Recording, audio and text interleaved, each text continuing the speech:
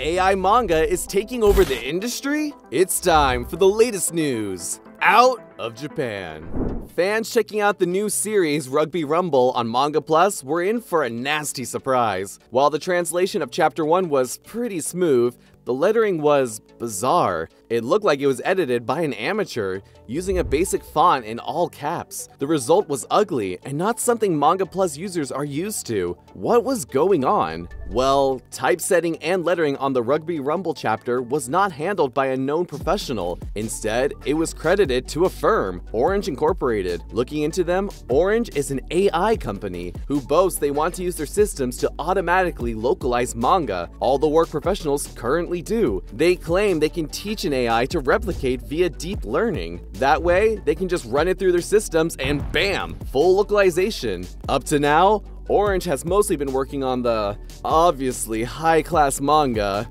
Neko Oji, the guy that got reincarnated as a cat. This free Twitter manga was their proof of concept, Orange trying to show that their technology can work in practice. Rugby Rumble was their first chance at using their technology for professional, wide-release manga localization. This was Orange Incorporated's chance at finally hitting it big.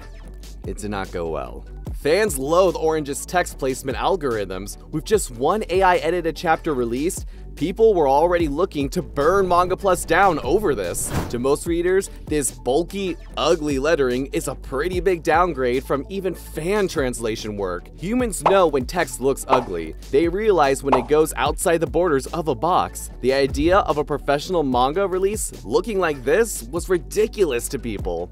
But that's what happened. Not the best beginning for Rugby Rumble's English launch. Everyone was talking about the lettering rather than the actual content of the manga. Publisher Shueisha certainly got the message. They've re-uploaded the chapter with fixed text, now including an extra lettering and editing credit for the translator, Mei Amaki. Rather than see her hard work get mocked, Miss Amaki has fixed it herself. Good for her, going above and beyond to create something great. Let's hope she was paid for the extra work. This embarrassing, pathetic failure is probably not the last we've seen of Orange Incorporated, however. The company intends their AI model to eventually handle all aspects of localization work, including translation. They're still going to try and use technology to force professional translators like Miss Amaki out of a job. When trying to pitch the program towards investors, Orange claims they can make a 90% cut in localization costs through using AI. Yeah, clearly no downsides here. Hopefully, we'll be seeing no more of that.